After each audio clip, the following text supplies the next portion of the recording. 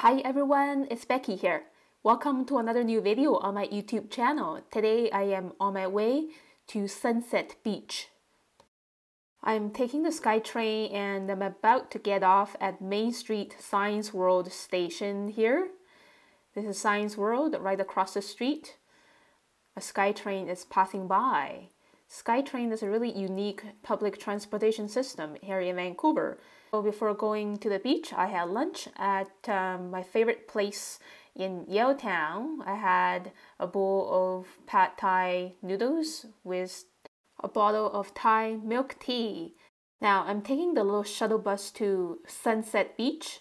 Here is Yaletown Quayside, one of my favorite sketching places. Ooh, here we are at Sunset Beach. It's a really beautiful sunny day. And I'm about to get off the shuttle bus now. So the air is still pretty chilly in early spring, but it's very refreshing to be out here on the beach. Yeah, so that area is Granville Island and the Burrard Bridge that I sketched a few weeks ago. Here is English Bay. The sun is so bright. Now I'm sitting down on a rock and really enjoying this view in front of me while listening to the lapping water. Here's my gooseneck tripod attached to the edge of my sketchbook on my lap. Now I'm gonna put my phone right here. It's time to do the line work with my fine liner pen. I'm using the Winsor Newton brand 0.8 tip fine liner pen. Okay, so the rest of this video is gonna be in real-time speed. I don't want to speed it up because it's gonna be really shaky. Every time when I put my sketchbook on my lap to film, if I speed it up, it's gonna be too shaky for some people to watch. So if you want to finish watching this video faster, you could adjust the speed. There's a tab on the bottom of the screen here that you can adjust the speed to watch this video like 4 times faster. Now I'm starting to draw the contour outline that I see of the mountains in the distance in several layers. Yeah, so this one is the mountain in the foreground. There are at least 2 more mountain ranges behind this. Yeah, mountains in the distance, the contour outlines are pretty vague compared to this one in the foreground. Now I am starting to draw a cargo ship that I see there in the very far distance. Yeah, just a very simple little outline floating around the horizon there. And there is a larger cargo ship. Well, this one may not be a really larger cargo ship because it's actually less further away compared to the one on the left. Yeah, so things closer to us are always looking larger than the ones in the distance. And there's another cargo ship. And yeah, so now I'm drawing the bottom of the mountain there very gently and linking all of these cargo ships together very nicely. And moving on to the bottom of this foreground mountain here. Before that, I want to just add a couple more cargo ships that I see. So I'm using very simple sets of lines to define the character of these cargo ships in the distance. So they really looks like real cargo ships, starting with the thin body part. And then these structures, including the decks. Yeah, and yeah, just a few lines to define each single cargo ship. Now extending the bottom line of the mountain towards the right. A pretty straightforward line. Now the mountains and the cargo ship together is really forming a lovely narrative of Vancouver landscape. Now I'm starting to draw the border of the seawall, the walkway. As you can see, the height of the wall there in the middle ground is looking a little bit shorter compared to the height of the wall in the foreground on the very right side of the page. Now starting to draw these teeny tiny people walking. It's a bright sunny day, so a lot of people are out and about. So when I'm drawing these people very quickly passing by, I actually do most of these people from my memory because they're gone in like 5 seconds or so. Because these are tiny figures, I don't need to be so specific. Just make sure that their head's actually pretty small. If the heads are way too big compared to the body, they might look like aliens. Yeah, and then just drawing their pants and shoes. Okay, now drawing the other side of the seawall. It's like a platform. I'm seeing the platform from a very low angle below. Yeah, just doing their hair with solid black ink. And yeah, I want to do another little person there. Yeah, I think now as I'm adding these people, I am getting more engaged with the drawing process because people, all of a sudden, it just adds life to an urban sketch. So even though I'm not super duper good at drawing people, I don't avoid adding people to my urban and landscape sketches. Now I'm starting to draw the foliage texture of this mountain here in the middle ground. There are a lot of different species of evergreen trees here in Vancouver. Now I'm actually drawing this flat land on the bottom of the mountain. It's a beach area, I think it's in West Vancouver. And finish drawing the contour outline of this mountain. There's actually another mountain behind it. So most of the city of West Vancouver, just like the city of North Vancouver, as I mentioned before, is situated mostly on the mountain here. So now I am drawing these tiny little blocks of houses taking over about 1/3 of the bottom part of this mountain. So here in the distance, these buildings, they just look like little gray specks on the bottom 1/3 of the mountain. And some folds of the mountain, a little bit of land showing in between the forest there. Now I'm moving on to this foreground, the seawall, starting to add the layers of concrete bricks. And then adding these short vertical lines very loosely. Yeah, so these lines are almost invisible.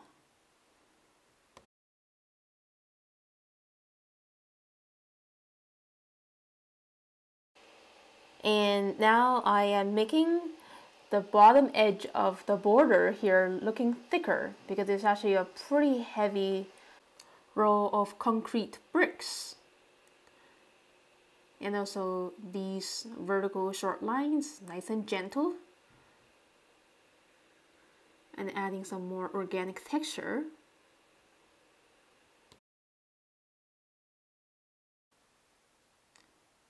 And making the other side of the border a little stronger as well with a heavier line right there.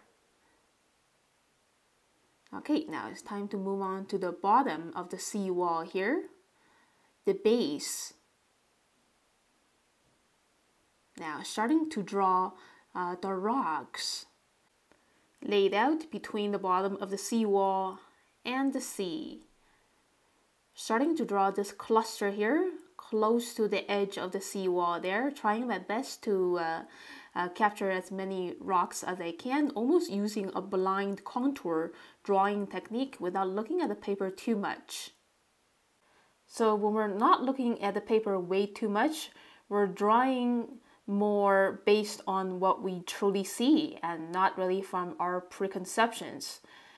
So each of these rocks is of a different size and shape. And I really like that. This is how nature works. We can't find two rocks that look exactly the same. At the same time, adding some hatching to suggest some volume for these rocks, and also the cast shadows from one another. Keep drawing some more, and also adding accentuation for the gaps. Yeah, this one is actually a really unique shape standing out from this huge cluster. So when I'm drawing a huge cluster of details like this pile of rocks, I don't get stressed. I just try all my best to follow and trace out the shapes of each rock as best as I can. If I miss like a couple rocks here and there, that's fine. I think the most important thing for us is to capture the feel of this pile here, the organic look of each rock. So if you missed including some rocks, this pile is still gonna make sense. Alright, so now as you can see, the rocks closer to me here, near the foreground area, the placement is actually lower on the paper compared to those ones closer to the seawall. So there's a bit of sense of perspective over here. So the shape of the sea area now is very much like a triangle, and it's making this composition very interesting. When we're doing urban and landscape sketches, it's good to have, triangular shapes in part of our composition. And here I'm adding some more rocks around the edge.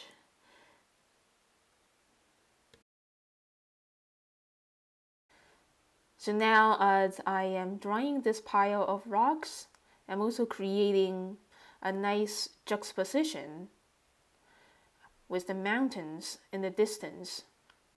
So juxtaposition is a kind of visual illusion that even though these rocks are looking as big as the mountains in the distance because they're so close up, and if there's someone passing by in front of this rock pile, I might draw him or her head larger than a rock.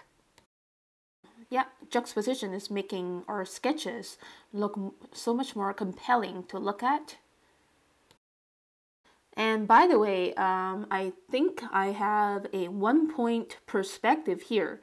So this rock pile is going upwards towards the right, trying to merge into a vanishing point with the turning point of the seawall on the upper right. So a lot of times when I'm sketching on location and just focus on the pure seeing experience, a lot of times I am not aware of the 1-point or 2-point perspectives that I'm dealing with.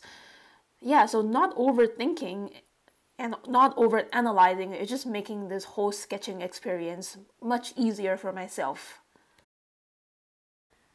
And yeah, as you can see, as I'm drawing each rock, I'm also adding a bit of accentuation in between to separate each piece of rock.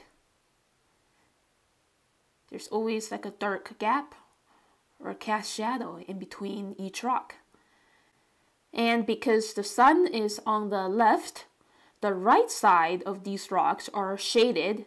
So I'm also adding some very quick hatching lines on the right edge of some of these rocks to make them look more three-dimensional. Now I'm adding these isolated rocks around the pile here, closer to me in the foreground. Now I am drawing the foamy, lapping water of the sea very loosely with gentle hand pressure. The more faster that we draw, the more effectively that we're able to capture the fast movement. And being on location, it really helps me to draw these lines even better because I can see much more clear. And by listening to the splashing sound of the sea washing the beach and the rocks, I'm able to engage with my environment, and therefore I'm able to draw more effectively.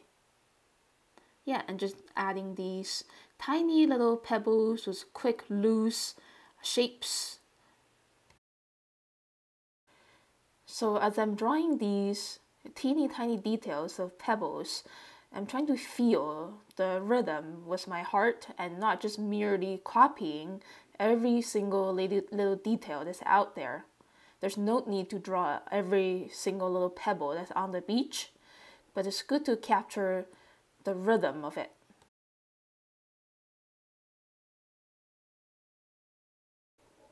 And going back to the pile of rocks to add some accentuation, especially on the bottom of each piece and also on the right side. The sun is very strong, so I see good contrast with very sharp definitions of each rock. Now, as I finish drawing this pile of rocks, I feel like this is kind of like an orchestra. The tallest rock there in the middle is like a conductor. And maybe they're playing a melody of early spring. Now I'm drawing this largest rock here close to me in the foreground. And because the sun is on the left, the right side of this rock, and also the bottom of it, depending on its three-dimension form. The bottom is more heavily shaded, and also the right edge.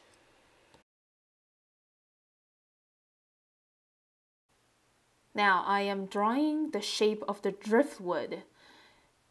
So drawing another object other than another rock is actually showing the viewer into the picture with more interest. And this sharp-edged rock right underneath my feet. Yeah, and these rocks have pretty flat surfaces, so I'm keeping the drawing part of the foreground rocks very simple. And I just drew a couple more rocks over here around the corner of the walkway and finished drawing the rectangular prism base of the seawall. Yeah, just some final accentuations around there. Now I am drawing the rough texture on the base over here. So when there's high tide, a lot of seashells and seaweeds are being washed onto these rocks and all the way to the base of the seawall. And now I am using super gentle hand pressure to get these almost invisible lines done of the more gentle moving lapping water of the sea in the middle ground and also in the far distance. It's very interesting that when I'm looking at moving water, the waves in the distance, they look less rigorous compared to the splashing ones in the foreground. So these waves in the far distance, they're almost like flat, straight lines. Super vague. I'm still using the same pen, the 0.8 fine liner pen. But by using a very gentle hand pressure, I'm able to create lines that are about the thickness of a 0.1 fine liner pen. Some final details, these little rocks and chips of seashells on the beach. Some more here. And there's actually another slab of concrete on the very bottom of the seawall here, and there's another slab of rectangular prism shape that we can see two sides of it, the platform and also the thickness. Now moving on to the space right underneath my shoes, I'm starting to draw these grass growing in between the gaps of the rocks. So when I'm drawing these numerous blades of grass, I'm not trying to copy. I'm trying to feel how they're moving and bending down in the spring wind. So my lines are pretty quick and a little rough. And I think being rough sometimes is a really effective way to draw things in the wilderness. Yeah, and I think that's very much it for this big bush of grass. Now I want to add a little bit more on the left side. So again, drawing these bushes here in the very foreground area is adding another layer of juxtaposition, and to establish a sense of depth even better. So when you're sketching out there, be really aware of the layers of objects that you can lay out on your sketchbook page. Now it's time to paint watercolors. And the painting process, just like the drawing process, is going to be in real-time speed as well. If you want to speed up, you can change the speed on the bottom of the screen. So I'm going to begin painting the sky area as always when doing a landscape. So I just wetted the sky area with clear water, and I just grabbed a bit of cerulean blue, diluted a little bit. So this is not a solid blue. The sky is, most of the time to me, it has a really translucent kind of blue. Yeah, just spreading it out in very loose horizontal brushstrokes. And I am also using this blue to wrap around the shapes of the two chunks of clouds. So the clouds are in the positive space, the blue sky is the negative space. So sometimes I do like to paint the negative space first, just to define the positive space more easily. And also mixing a little bit green on the bottom of the sky here. For me, I can always sense some turquoise on the bottom of the sky close to the horizon. And now I am wetting the bottom of these two cloud areas with a little clear water and ready to put on the grayish shades. So I'd like to mix my own gray with cobalt blue and a little bit of purple. And just putting it very bravely around the bottom and using thinner brush strokes to suggest the folding areas around the middle part. So this is how I interpret the 3-dimension of this piece of cloud. It is 3-dimensional. It is a very organic kind of spherical shape. Now I'm ready to move on to this cloud. These two clouds are very light and fluffy, and they don't have solid outlines.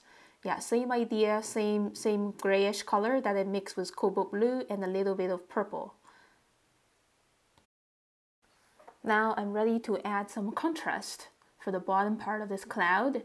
It's very much the same color, cobalt blue with a bit of purple. But for this layer, this bluish gray, it contains less water. And same for this cloud here on the right side. I'm preserving a lot of my brush marks. So when painting subjects like clouds and also trees and bushes, a lot of times I like to save my brush marks and not trying to blend with the previous layer. It's very important to use brush marks to depict the rhythm, the movement, and the surface elevations. And I remember people asking me why their brush marks are looking so harsh. I think one of the reasons is that you didn't really capture the correct rhythm of the thing that you're painting. If you're just randomly putting brush marks on without following your real observations, the brush marks would just look harsh. And now I am putting a really diluted layer of yellow ochre mixed with a little bit of orange for the beach and also for these rocks.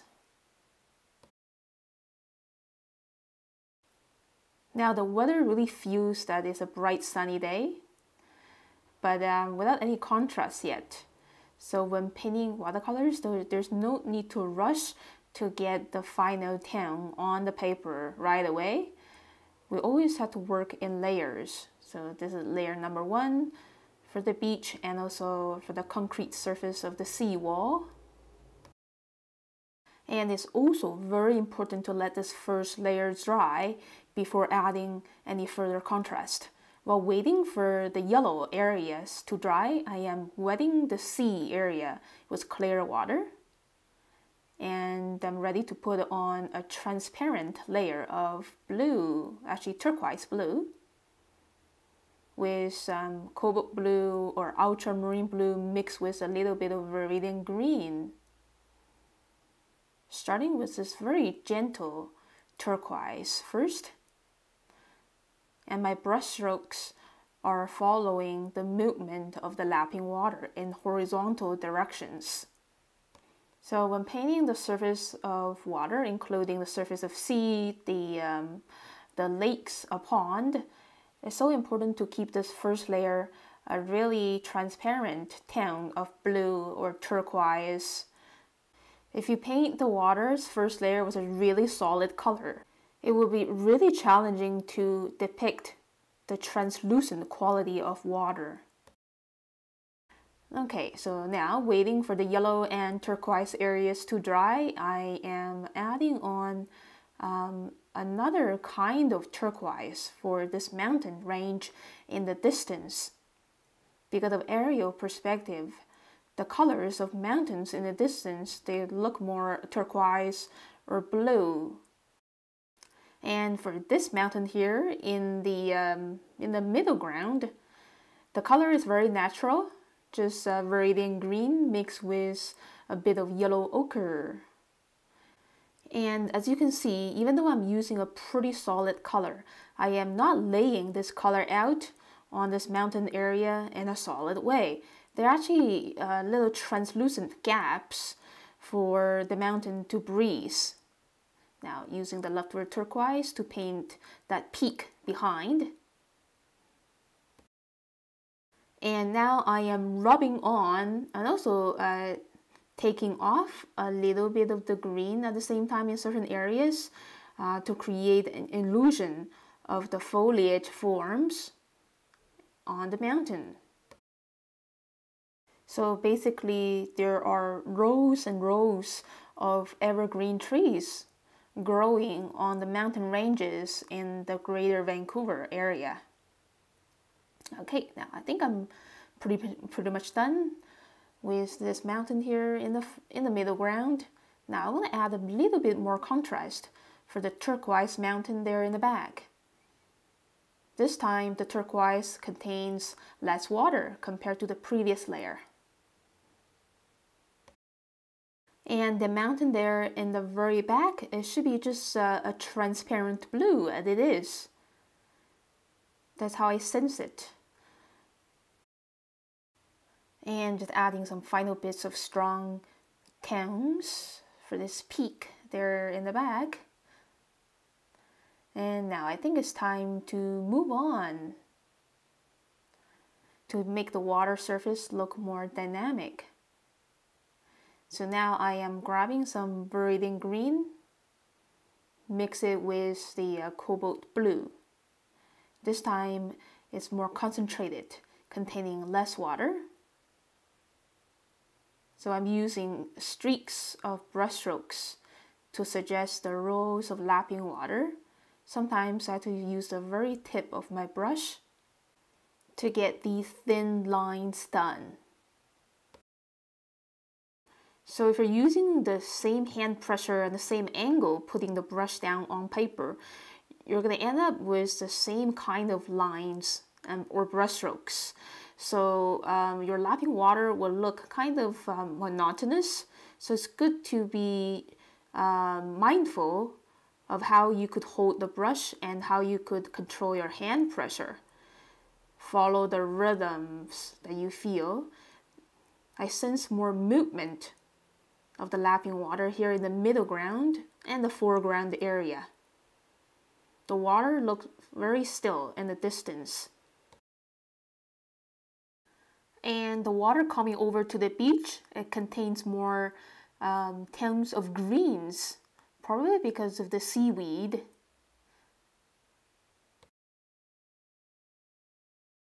And just keep putting this nice, vibrant, but still organic green around the shore area. Yeah, so the water here, because of perspective, is going up towards the right, trying to merge into a vanishing point on the right side of the page. Keep adding some more green on the bottom of these rocks. So I sense a lot of seaweed underneath and on the surface of these rocks, brought up by the sea waves during high tide. Okay, so now I'm trying to add another layer for the surface of the sea to give it more contrast, especially for the foreground area that I could sense more layers of this turquoise tone. Yeah, so this is very much the same turquoise color as before, but containing less water. And more warmer greens here to suggest the traces of seaweed and algae in the seawater here splashing onto the beach. Grabbing some leftover green, a warmer green for the little forest there on the bottom of the mountain there. And for the next layer of these rocks, they need a color, like a color stain from the seaweed and algae during high tide. Now I think it's low tide. And I mixed this organic yellow-green with leftover yellow-orange and viridian green. This color is also pretty transparent. As I'm diluting it, it was quite a lot of water.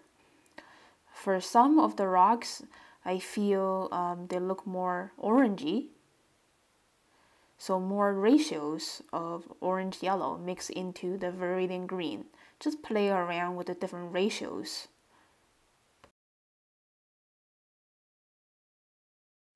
And moving on to the next layer for these rocks.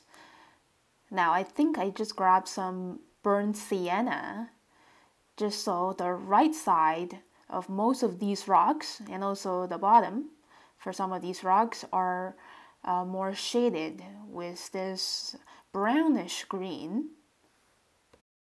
And also for the base area of the seawall here, it also contains traces of algae, seaweed stains. Yeah, so just trying to get this organic feel for the beach and the seawall area. Same for the driftwood. It's also a kind of a brownish green. For these rocks here in the foreground, right underneath my feet, I could see more definitions of turquoise color.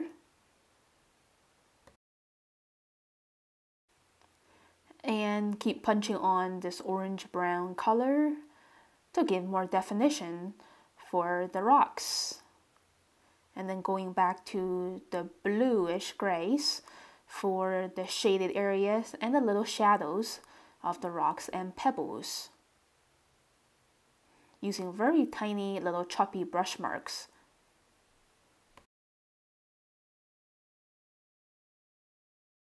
Yeah, so there's so many ways for us to express with a single brush. You could press harder to make thick and long brush marks. And for this area, I'm being more careful using small and choppy brush marks to get the texture of the pebbles done with the same brush. It's the medium tip Holbein brand water brush. Now I am grabbing some more yellow ochre, mix it with the leftover brown a little bit to paint these grass growing in between the gaps of the rocks here right underneath my feet. So if you're holding your brush in a 90-degree angle to the paper and moving swiftly over the paper area that you want to paint, you're going to get pretty thin and natural brush strokes, especially for painting grass. And the bottom of these grass bushes contains fresher greens. I just use Viridian green. Yeah, so these grass are like half dried.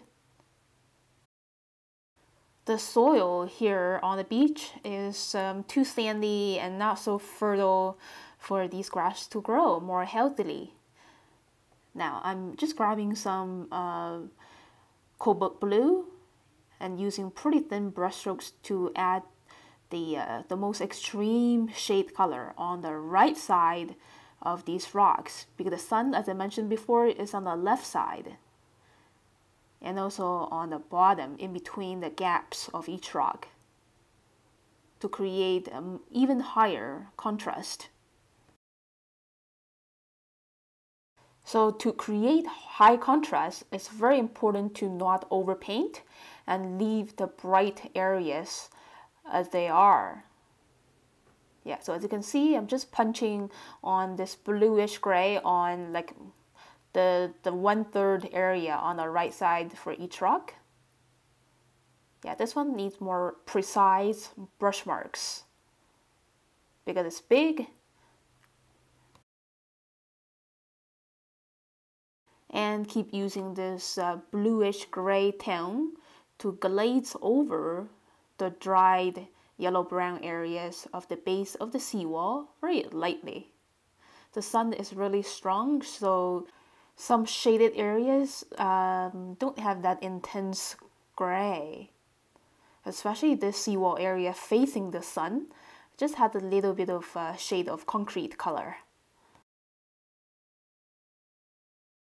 And I just grabbed some burnt sienna to add the thin streaks of shade for this cylindrical driftwood and a bit of blue on the very bottom of the driftwood. And keep grabbing some more cobalt blue, mix it with purple. Yeah, so these rocks in the foreground, I think it's better to have another layer of shade. Yeah, so I'm very patient painting in layers. I think this is the essential technique for watercolor painting, is that we have to work through the layers to add more definition for the objects that we're painting.